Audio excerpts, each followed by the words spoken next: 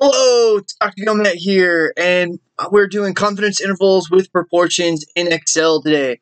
And so today we want to calculate a confidence interval with proportions using Excel.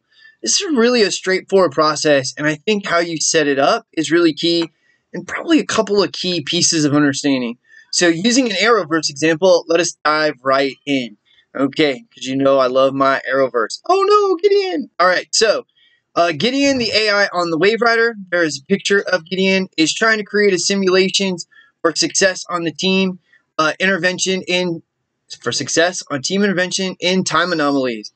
To do this, she's trying to find out how successful McRory is in helping the team versus just breaking stuff. There is McRory breaking stuff. In a random sample of the last 50 excursions, Mick was helpful toward accomplishing the goal 37 times, and the other 13, he simply set stuff on fire. Okay, what we want to do is construct a 90% confidence interval for the proportion of times that Mick is actually helpful. So step number one is the assumptions. Given your homework problem, you may or may not need to do this. We can see that Gideon randomly sampled, right, in a random sample of the last 50 excursions. Thus, random and independent are satisfied. Also, given he's a superhero, we can reasonably assume he will be involved in more than 500 excursions. Heroes often find themselves needed. This is probably not much of a stretch if you think about comic book heroes as potentially going through hundreds of comic book issues. Heatwave is a pretty popular character. For other examples, this is probably easier to reasonably assume.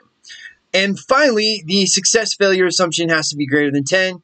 Again, could be 5 or 8, depending on the book that you're in. So we're going to go off to Excel. All right, here we go.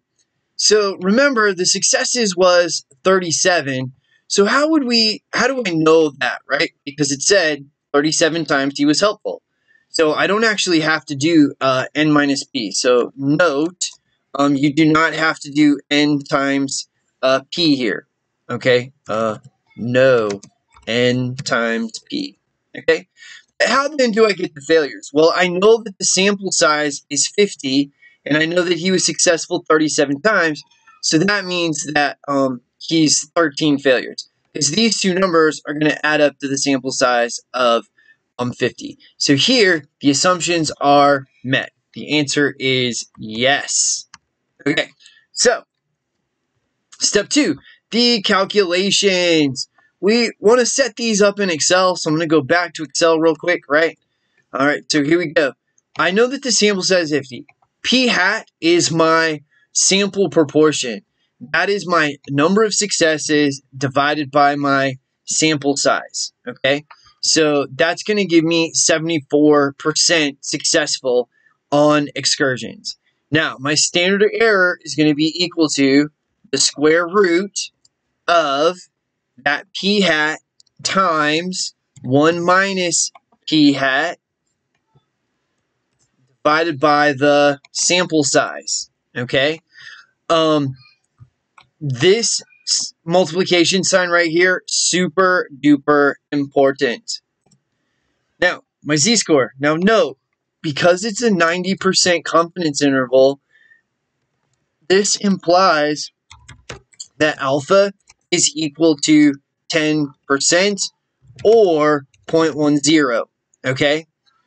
Now, because every confidence interval is a two-tailed test, basically what that means is we are looking for 0.05 in the left tail or 0.95 in the right tail.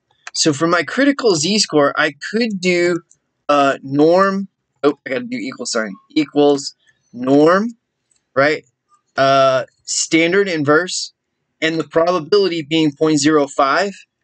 All right, because 5% and 5% is going to give us the 10% alpha we're looking for, and that'll give us a negative z-score, which is perfectly okay.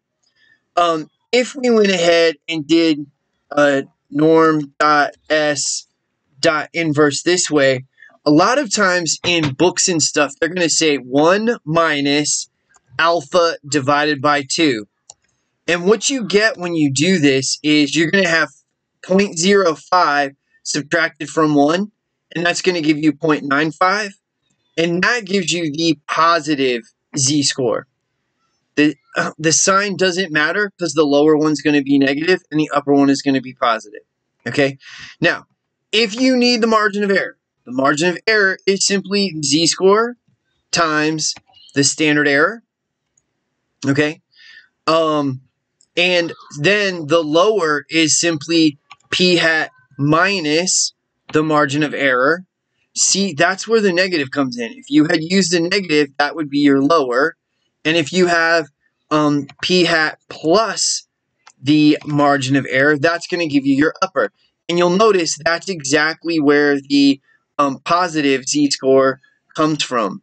Okay, so basically we have about 64% and 84% are our lower and upper values. Okay, so let me go back to edit. All right, and so we're gonna go 64% here and 84% here.